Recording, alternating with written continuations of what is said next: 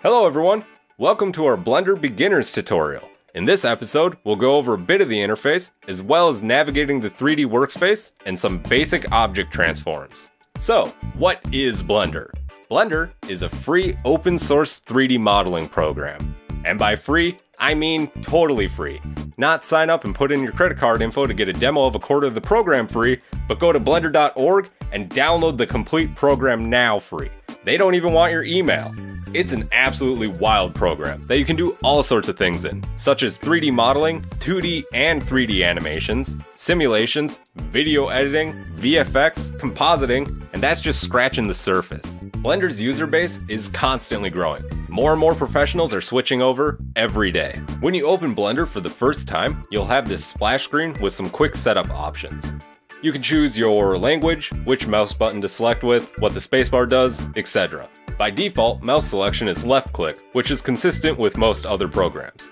So it might be more intuitive to use. If you're a select with the left user, then right click will be your context menu, which is just a handy little menu that has a lot of tools gathered in an easy to access location. If you change to select with right, then W will become your context menu by default.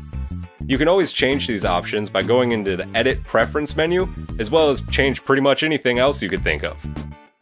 Once you close the splash screen, you'll see something similar to this. There is a lot going on in Blender, and you don't by any means need to know what all this is before you can start making stuff. But in an effort to alleviate some of the overwhelmingness, I'll just briefly go over what most of the stuff in the interface is, and then we'll get to actually making some objects. First, and most importantly, how do I move? Take your cursor and put it over this big main part of the window, or viewport, with the cube in it. Click your middle mouse button and drag your mouse around.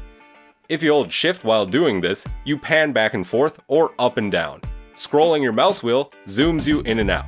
That's the basics of moving yourself around in a scene, and one of the most frustrating things to not know how to do when you first open up Blender.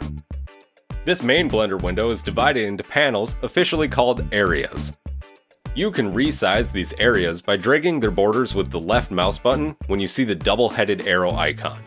When you place your mouse in a corner of an area, it changes into a plus sign. Dragging from a corner inward will split that area into two. The split will be vertical or horizontal depending on which way you drag.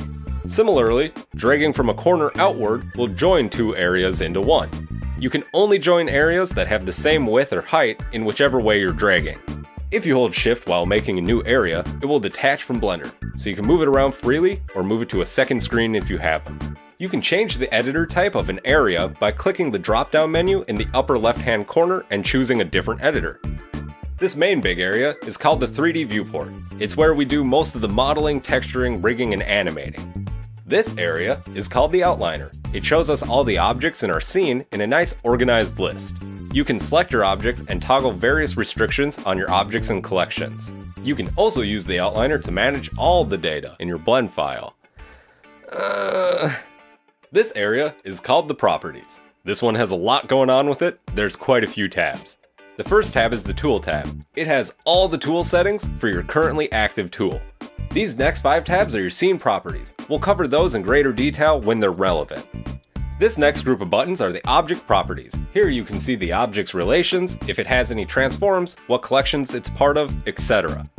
Next is the modifier tab, which is an incredibly important tab to become familiar with.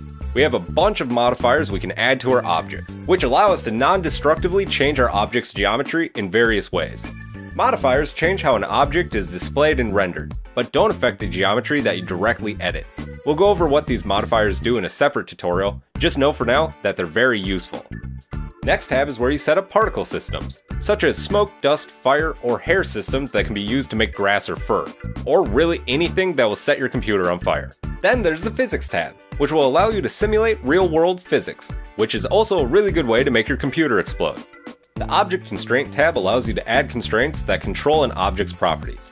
They're mostly useful for, but not limited to, animation.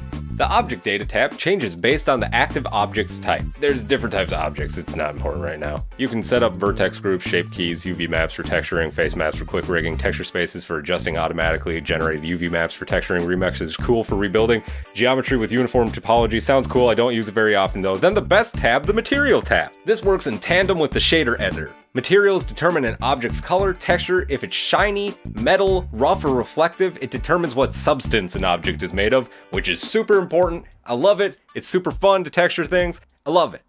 We already covered how to move with your middle mouse button. Now we'll go over some keybinds that orient you in specific directions. Number pad 5 will change you between perspective view and orthographic. Perspective view is helpful for seeing your object in three-dimensional space, with normal art stuff dealing with perspective like vanishing point. In orthographic view, objects stay the same size regardless of their distance from the camera, which is incredibly helpful to line things up while modeling. Number pad 1 is front view. Number pad 3 is right view. Number pad 7 is top view.